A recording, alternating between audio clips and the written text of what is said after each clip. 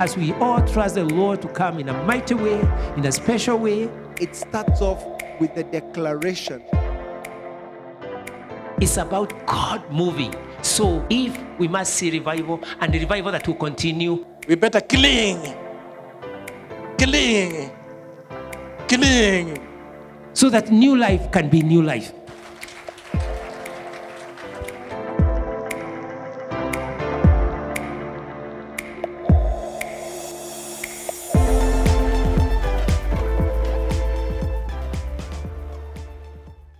Hallelujah. Praise the name of the Lord. This is another good day that the Lord has given us opportunity to share his word. And it's my joy. It's a long time since I ministered to you, and today I really rejoice that the Lord has given me this opportunity.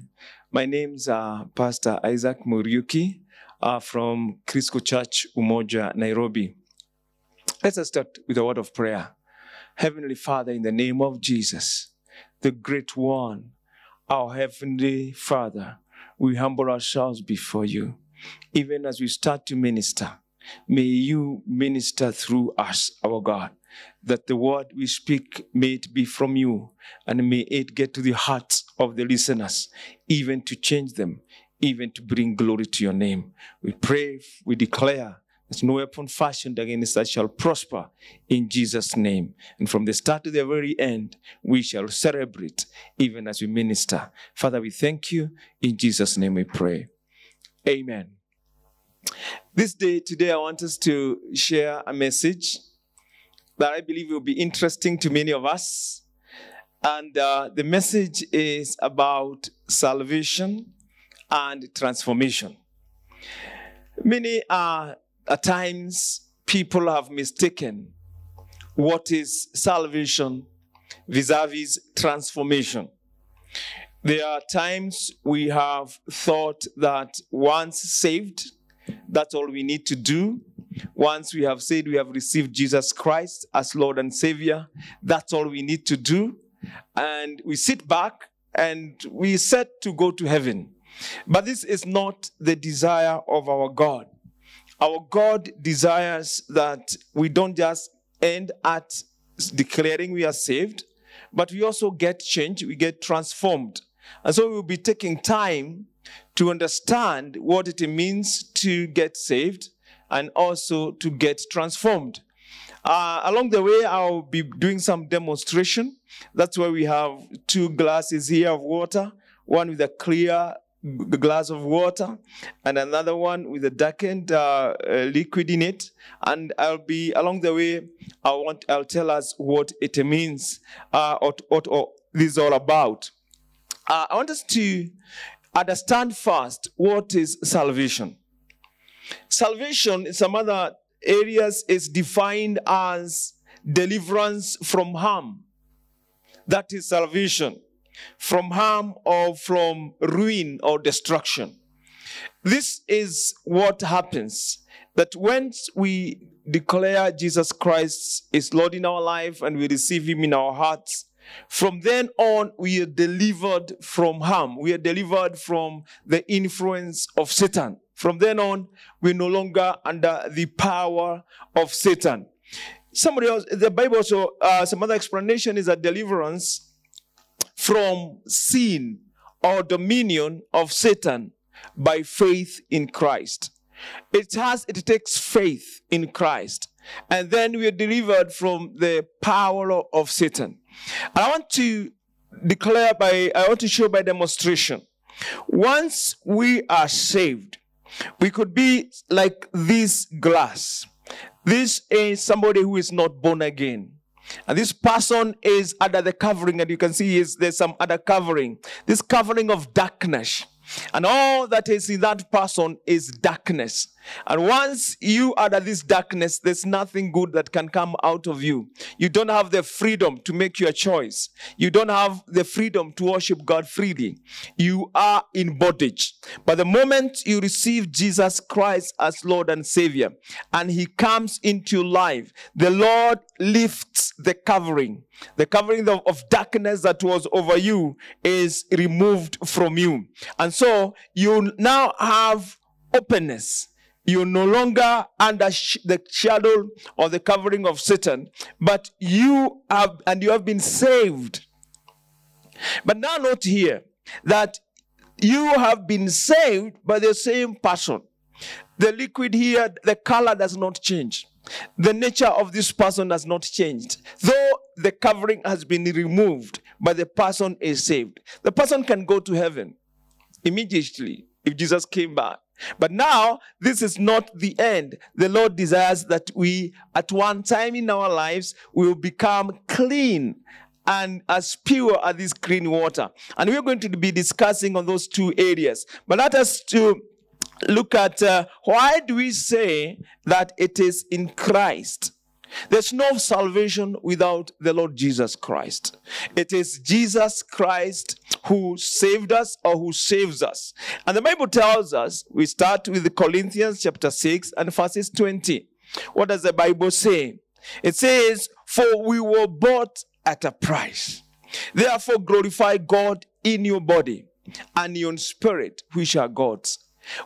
Jesus is the one that buys our freedom. This covering that we're talking about does not come automatically by just our wish, but it's through the power of our Lord Jesus Christ for what he paid for. He paid for our salvation, and through him now we can get the liberty, we can get the freedom, we can detach ourselves from the kingdom of Satan. And the Bible says in the book of 1 Corinthians and even chapter 7 in verses 21, the Bible also speaks to us and it says, were you called while a slave? Do not be concerned about it. But if you can be made free, rather use it. For he who is called in the Lord while a slave is the Lord's freedman. Likewise, he was called while he is free is Christ's slave. You are bought at a price. Do not become slaves of men. When we were not born again, we were slaves of Satan. We had the covering of the Satan in our lives, and the devil could do whatever he wished to do over us. He had authority over us. He had mandate over us. It could determine how we move around in life. Sometimes we are deceived. We imagine that we have the freedom, but in real sense, you have no freedom. It is the devil that decides what you do in your life. You may feel like you can do what you wish, but you're still under the covering of darkness by the power of Satan. And unless Jesus by himself, by his power, delivers you and is able through him to remove this covering or to take you away from the kingdom of Satan, you cannot do it by yourself. Now, Peter was quick also in his letter. In first letter, Peter 1 and 18, he was also quick to explain in his letter. And he says in verses 18, chapter 1 of 1 Peter, the Bible says that you, knowing that you are not redeemed by corruptible things, like silver and gold, from your aimless conduct received by tradition from your fathers. Peter was trying to say here that we have not been bought but with silver and gold. And this was encouraging me. When I was reading this, it was encouraging me to know that what has bought us the precious blood of Jesus is much more valuable than silver and gold. It's unfortunate that some Christians are lured or are cheated with silver and gold, that is money, not knowing that they have already been purchased by a more valuable, thing, the blood of Jesus. We have been bought. That redemption, that removal of the covering from Satan, that deliverance from the kingdom of Satan to come to have the liberty in Christ was purchased by the blood, innocent blood of our Lord Jesus Christ. When he shed that blood, he presented it to our Father, and it paid for a price. And from then on, through that shed blood, we can be accepted back by our Lord. When the Lord looks at us, he does not see us in the nature of our sin. He does not see us in the nature of sin. He does not see us in this nature of sin because of the cleansing of our Lord Jesus Christ. He sees us in a different light, that now we are his children.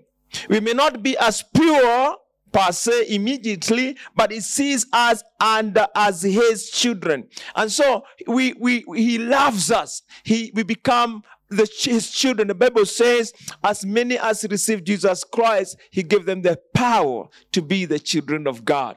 And so because we have received this Jesus Christ, we have become the children of God, and we have the liberty. We have that freedom and liberty to serve the Lord. Now, I want to tell you that in Satan's kingdom, there is no freedom. You may think you have the freedom, but you are a slave of sin. You are a slave of sin. There are some people who are cheated that they can be sinless without Christ. They say, all you need in salvation is do good things, is do well. But our works of righteousness, the Bible says, is like rags, rotten rags, or defiled things before the eyes of God. It's something defiled, something rotten, something dirty because we cannot attain the holiness of God. We cannot get to that holiness of God by ourselves. It's only the pure blood of Jesus Christ, that him who never committed any sin. It is only him, Jesus, who is able to pay the price and to redeem us, to buy us back, to purchase us from the kingdom of Satan. And now we are acceptable before our Father through Jesus Christ. The Bible continues to encourage us that in the kingdom of God, there is liberty. Kuna uhuru. There is liberty. When you're in the kingdom of Satan, you have no liberty to choose what you want to do. You are influenced and you're a slave of sin. But when you receive the Lord Jesus Christ, you become free. You are set free. You make your own choice. Now you can worship God, the Lord God, our Father, freely. You can choose the way you want. You can even choose not to. You have liberty. In God, God is not a God of bondage. God is not a God of holding us. But God gives us a freedom. Freedom either to choose to serve him, freedom to sit back, or if you want to go back, you have the freedom. But God gives us that freedom. In the book of Romans chapter 8, and verses 21, the Bible says, because the creation itself also will be delivered from the bondage of corruption and to the glorious liberty of the children of God. The children of God have liberty. We have freedom to serve the Lord as we wish. And we can choose the way we want to go. I want to tell any Christian, you can choose any way you want to go. If you want to go the way back to Satan, you can choose. It is your choice. If you want to go back to the Lord, it is you. But when you have the Spirit of God, when you have received this Lord Jesus Christ in your life, you have the liberty, and you receive the Holy Spirit who helps you. But as I'll be demonstrating, once you get born again, yes, you have the covering has been removed. The covering has been removed from your life. But remember, you have not been cleansed. You have not been cleansed. You are still the same former person in many ways. So the Spirit of God has come upon you, but yet there is still a lot in you of the former self. You don't get to purity immediately. You don't get pure immediately. And this is what many people imagine, that once you get saved, you get to purity immediately. And that's why the Bible talks about being transformed, and we're going to talk more about that. In the book of Luke 17 and verses 20, the Bible reminds us and tells us that when he was asked by the Pharisees when the kingdom of God would come, he answered them and said, "The kingdom of God does not come with observation, nor will they say, 'Here it is.'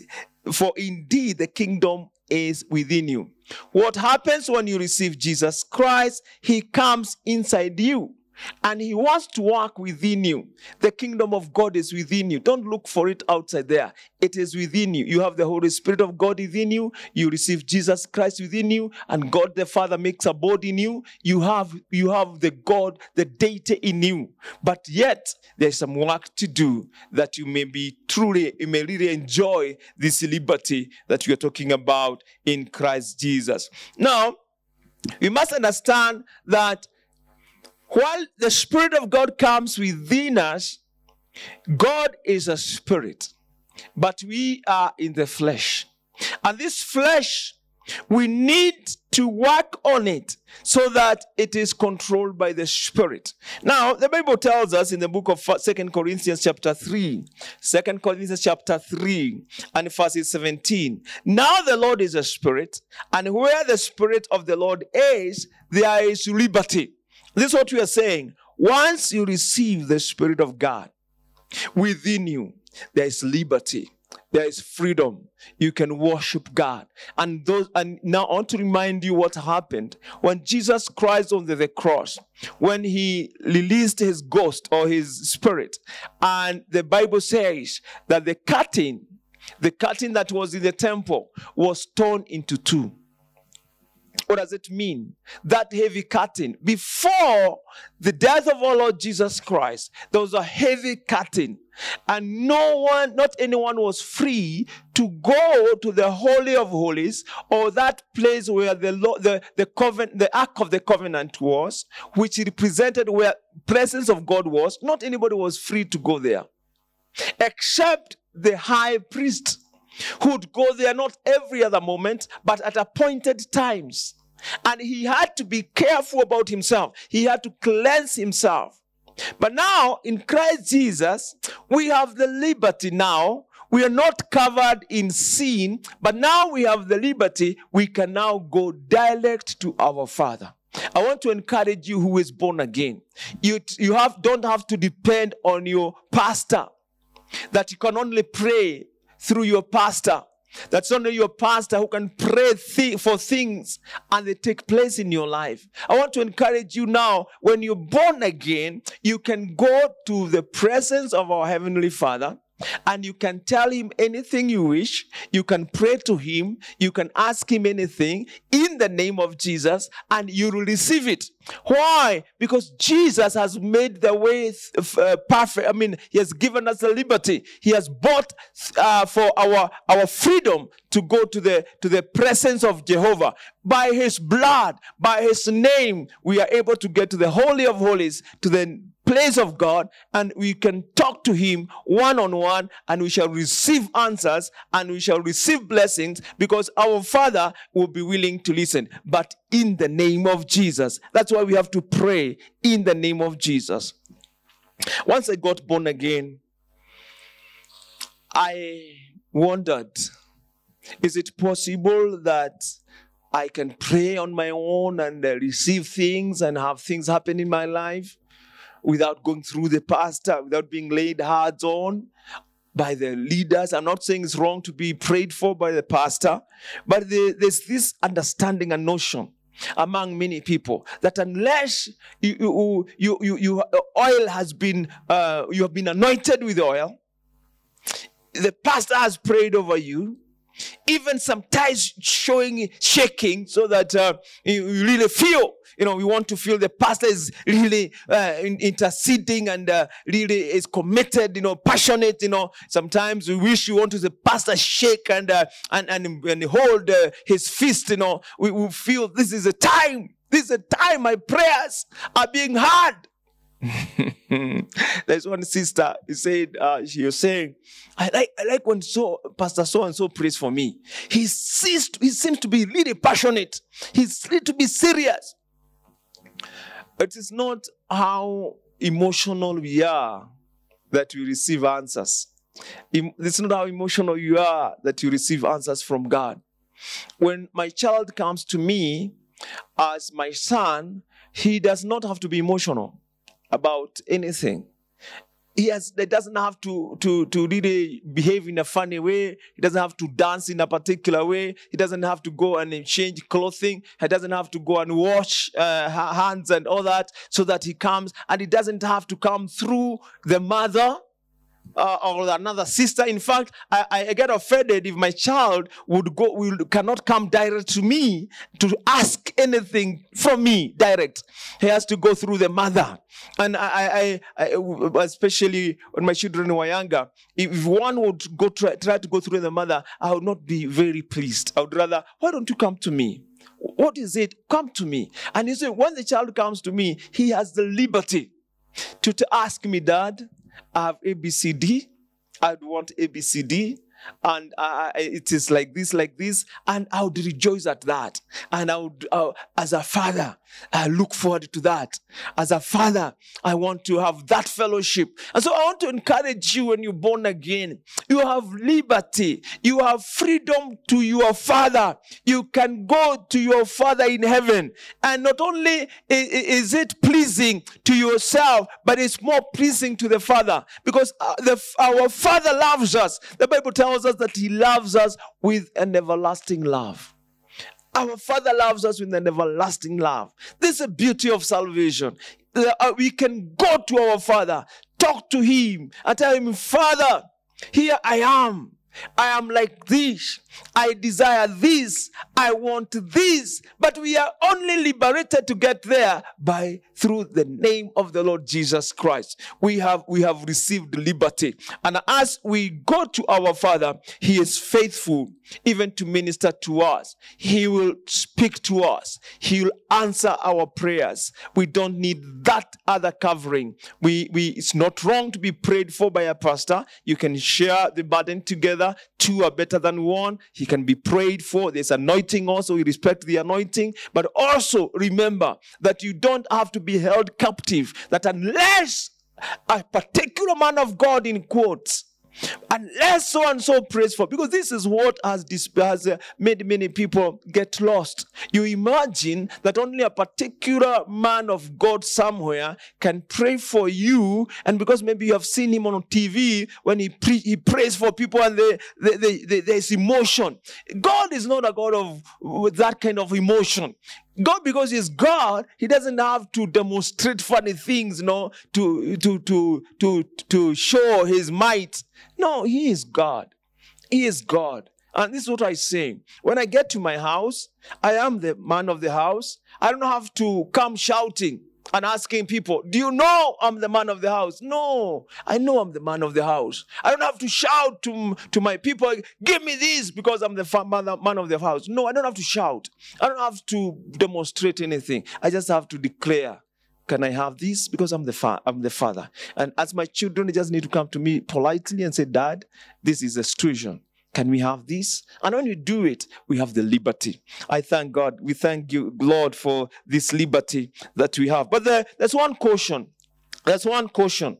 In Galatians 2:4, the Bible tells us that, and this occurred because of these false brethren secretly brought in, who came in to spy out our liberty, which we have in Christ Jesus, but they might bring us into bondage. We should be very careful about this liberty God has given us. Don't take it for granted. Don't allow this liberty to be taken away from you. Uhuru wa kuabudu Mungu, uhuru wa kumwabudu Mungu na kuomba mbele zake, kumtafuta na kumwamini. Hiyo uhuru konayo, usikubali ichukuliwe na yote. Do not allow it to be taken away by somebody. Do not allow yourself to get back to bondage. You have the freedom. Once you have this freedom to worship God, do not allow someone else or Satan to come and bring another covering over your life and bring bondage again to you. May the Lord help us that we will not allow ourselves through funny ministers or through some deception that we go back to bondage. God desires that we worship Him in truth, with that liberty, with that freedom. That's what about salvation. How wonderful salvation is.